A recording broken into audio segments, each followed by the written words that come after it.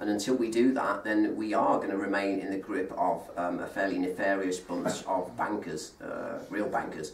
You know, so it's perhaps trying to subvert that whole mechanism that the state, globalists, whatever term you want to use, trying to subvert that a bit by going underneath and creating a direct link to these intelligences that are undoubtedly out there. And that, you know, can we create a series of something that's repeatable that we can take from group to group and perhaps empower people on a local level. So yeah, I put that. I even mentioned UFO community programming, because well, within the UFO community, you've got ideas, of course, of what, you know, what contact should be, what communication should be. Should you even be trying to communicate at all? Should you just be putting marks on a blackboard about how many UFOs are spotted? You know, everyone's got their own idea of that, and I think this whole idea of night vision. I think we go on to that in a minute. The whole idea of the night vision thing is that you've got a process by which you shortcut all of this stuff, all of this noise to do with what contact is. The whole night vision thing, I mean, you shortcut that because you have a direct connection in one way by viewing that object. You have a direct connection to these entities, and the communication, of course, comes after. If you've spotted something, you can start some form of communication with it.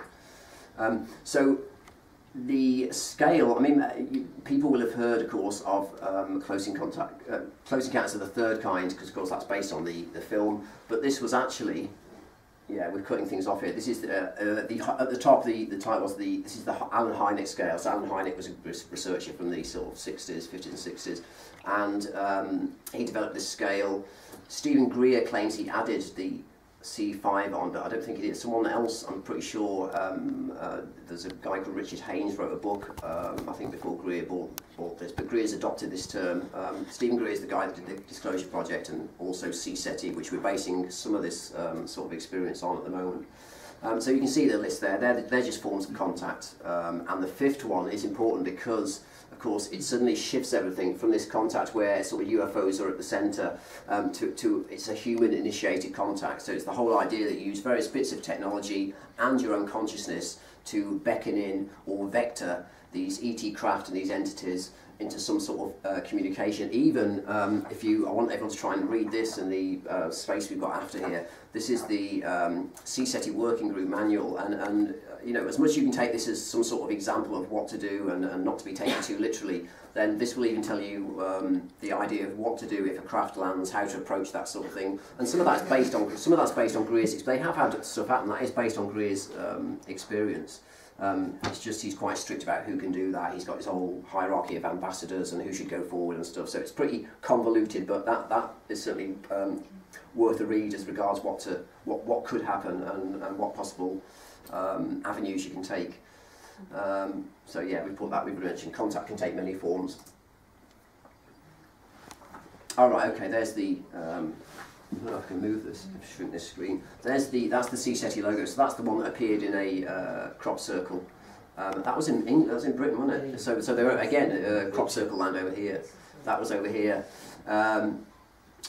That's James Gilliland's E.SETI, another version of that goes from Trout Lake in Washington, and they have tremendous results with stuff that they do, and their contact is a bit less structured than Greer's. Their sort of method for that. They're basically near a huge trout lake, near a huge mountain, which seems to be some sort of UFO base. You can go on YouTube and you can see the stuff that happens at the ranch there, but they have regular contact with these discs that literally flash. They're called power-ups. Yeah, it's Oregon. Is it? Washington, yeah. Near Washington. Washington, yeah, Washington State, yeah. This Trout Lake it's called, I think. I don't know whether Mount Rainier, I think. Is it Mount Rainier? You got Mount Shasta, Mount Adams, actually. Mount Adams, right. It's Adams, yeah. Oh, right, oh, yeah. And it seems that Mount Adams is some sort of base for this thing. It glows. It glows. Right. Literally, green glows. The mountain glows? Yeah. Right. Yeah, I've seen some things not come out of Mount Adams, away from Mount Adams. Yeah, it is amazing there.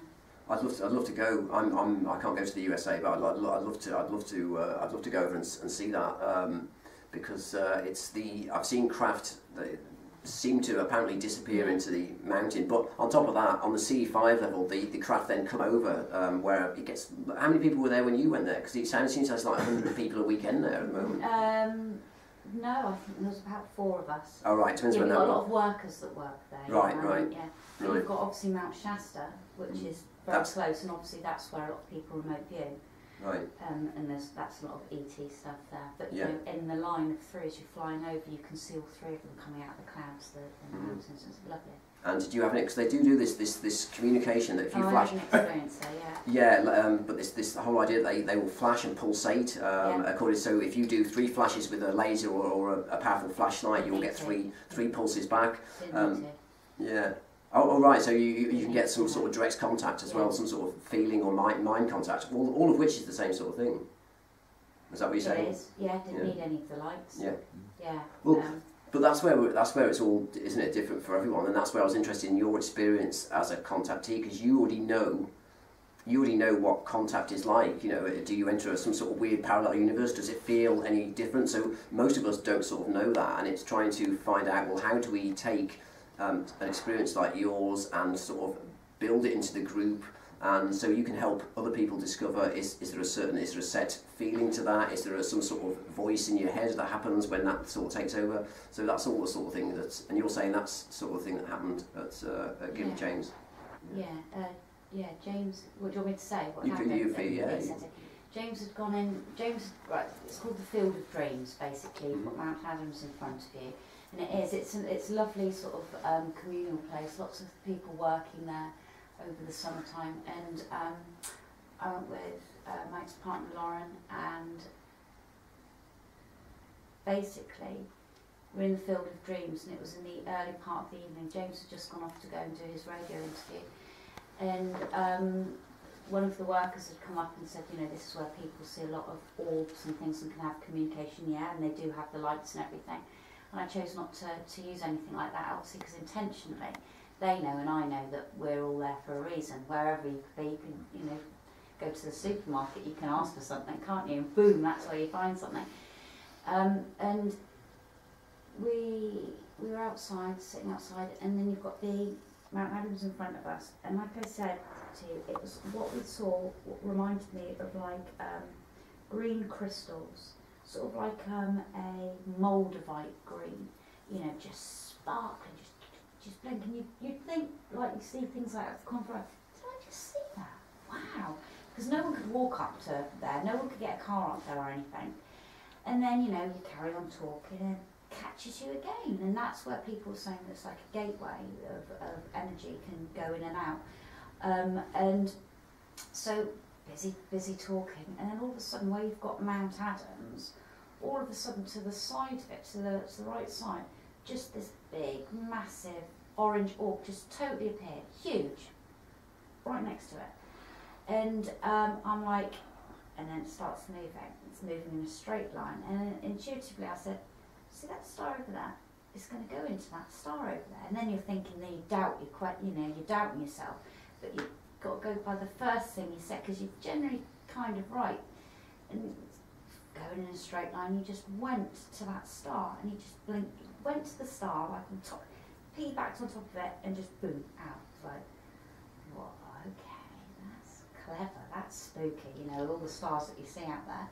And then no sooner we said that again, I said, it's going to be another one.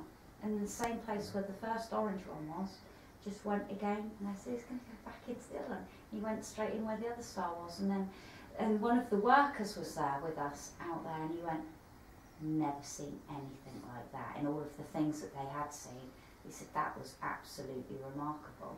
You know, and it was, because that experience was different yet again to all of the others. So to me, it's another learning experience.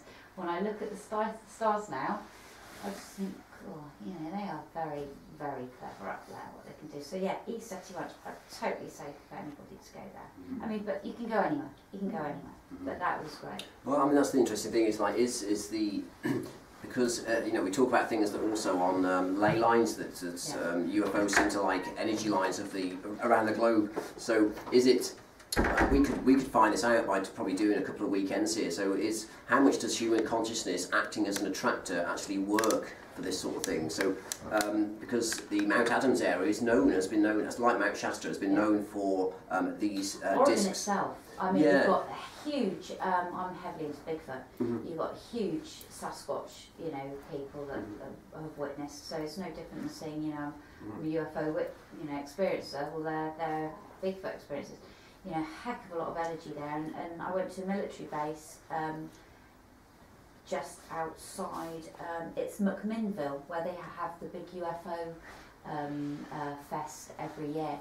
And I went there with what I call Bigfoot Andy and Lauren again, and in the woods, and they have a lot of military training in the woods, and blackberry picking we were, picking the blackberries, eating the blackberries, quite happy as Larry's, and all of a sudden this all just came over our head and just flew over. I was like, okay.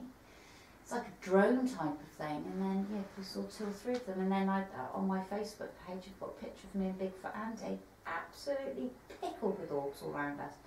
You know, it was excellent. Yeah, Oregon's a place to go. Actually. Yeah, I suppose it's specifically if those areas are really known for sightings. So say the Mount Adams, Manchester. But the point is, if say this area around us isn't particularly known for that, then can we generate so?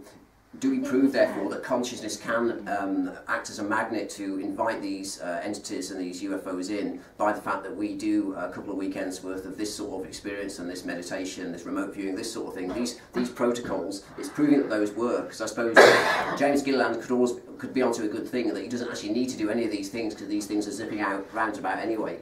I still think that to then communicate with these things, then you would need some sort of system. You need a group of people, of course, that were interested and had the intent that they wanted to do that. But that's the thing. So, you know, Glastonbury around here, or near to here, is known for its ley lines. So I don't know what sort of things that attracts, but it's making that whole thing to are there regular UFO flight paths, or can consciousness actually act as a magnet to these things? And of course, Greer would say that you vector in these things, you send your message out. He says, you know, a few hours beforehand, you send out your vectored, you send out your vectored thought, and literally the way he does it, he gets the whole group to literally imagine the Milky Way. Then you imagine the Earth, and you zoom down, and each time you go to a deeper magnification level to the point where you zoom right in on the UK, England, and then in this case down on the southwest, and you keep sending that out, and that's what they pick up on. So again, it's whether that whole process works. But David, isn't it? I want to say Ken Phillips, but it's not Ken Phillips. On that sort of era of people, you had down Cornwall Way. What's his name? He did basically have a timetable of when you could see UFOs. Who's that? Because that's interesting. Because there's Alan T. Greenfield does that. So does there's another guy called Bruce Cathay does that. Who's called? He's really old school. Yeah, the French guy. Sorry. The French guy. No. Yeah. I'll have to go back and look at home. He used to be a very good friend of Kev Phillips. He used to run Bufora, and he was at there was DVDs for sale on him at your conference a couple of years ago, and I was amazed that he was still doing it. I'd have to think of the name, but that's what he does. He basically has worked out timelines of windows when you do see them. Right. The Kevin guy you just mentioned is from Ken Phillips. Ken Phillips? Yeah. Oh, right, okay. So Ken Phillips used to run Before, right, okay. So a bit like a weather report. Kind of was.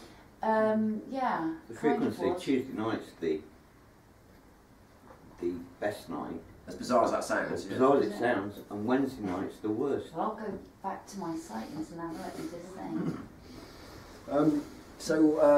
think. This is from this document, so I just whittled down these views. I'm going to read these out, and this is the sort of thing you should be, I suppose, thinking about tonight, because this is all about the whole word is, of course, intention, and intention over expectation. So it's sort of not letting expectation that you will see something rule over your intention